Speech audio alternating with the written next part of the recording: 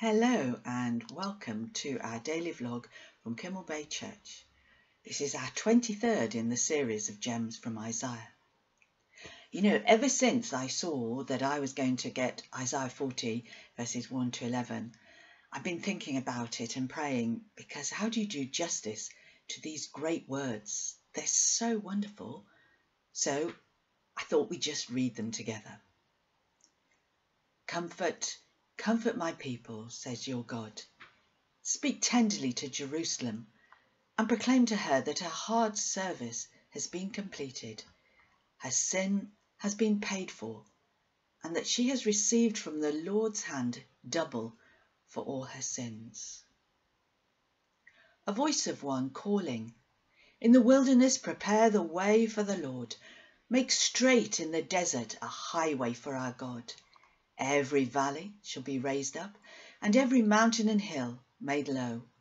The rough ground shall become level, and the rugged places plain.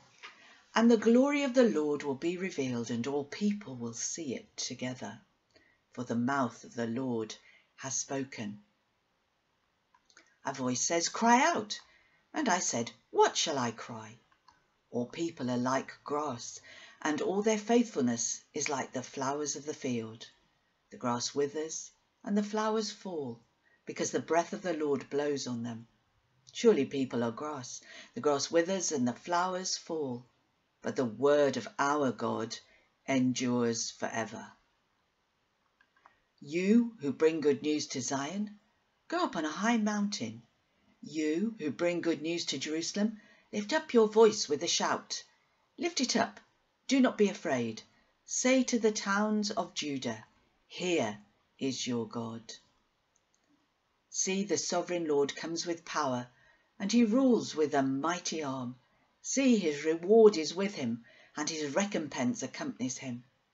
He tends his flock like a shepherd. He gathers the lamb in his arms. He carries them close to his heart. He gently leads those that have young. Such a mark changed from the past 6 readings, where we're looking at historical narrative. And indeed, this chapter marks a real change, because up until chapter 39, Isaiah's been speaking to the events of his own day. He's been in the temple, at the aqueduct, in Hezekiah's palace. Beginning at this chapter, we look forward 80 to 130 years in the future to the Babylonian exile and beyond. So this has led some people to say these chapters aren't Isaiah's prophecies, but someone writing in his style. Hang on a minute, I say, for what Isaiah prophesies undoubtedly comes true. Babylon did take the people into exile, and 50 years after the first deportation, Cyrus of Persia defeated the Babylonians and allowed the exiles to return and rebuild Jerusalem. Let's look what Habakkuk says about what to do with prophecy. In chapter 2 and verses 2 to 3, write down the revelation and make it plain on tablets, so that a herald may run with it. For the revelation awaits an appointed time. It speaks of the end and will not prove false. Though it linger, wait for it.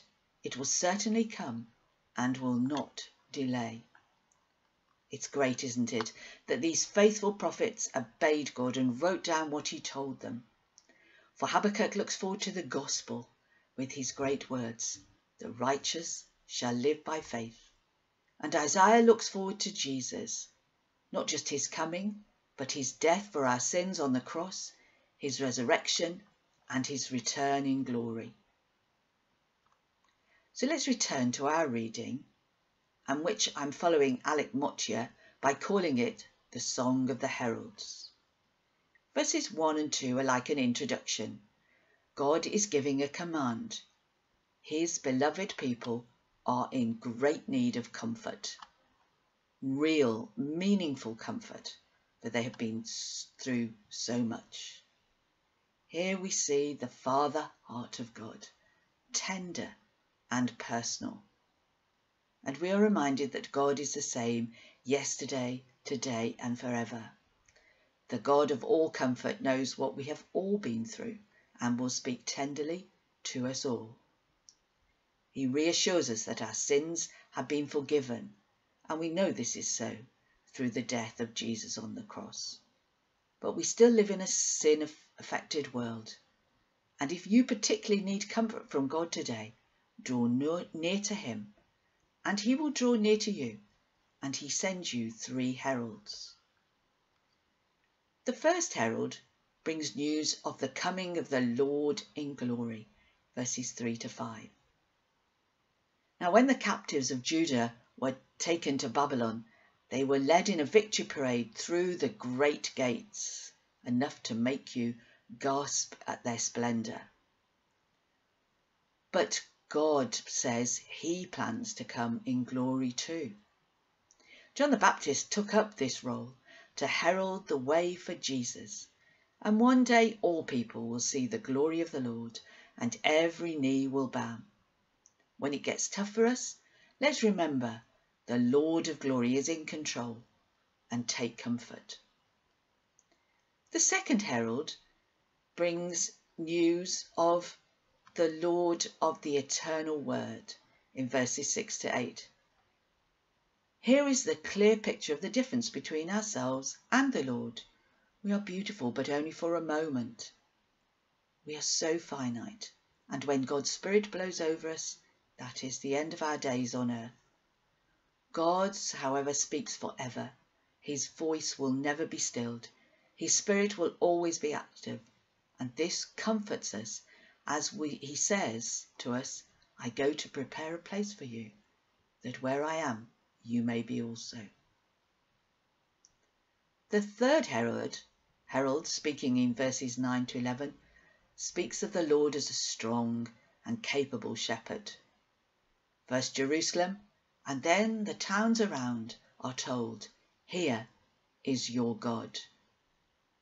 Today we live at a time when people aren't so much against God as think he's not really relevant. No, the herald said, here is your God. He is strong and in control. He has gifts to give. He wants to ransom, heal, restore and forgive. He provides. He's tender, holding lambs close to his heart. He is gentle and sets a pace we can follow. If this sounds like Jesus to you, then it is because Jesus is the image of the invisible God. So God sends us 3 heralds to comfort us. He's the Lord of glory, and there's none like him. He's the Lord of the eternal word, and his promises will never fail. He is the strong shepherd for our souls.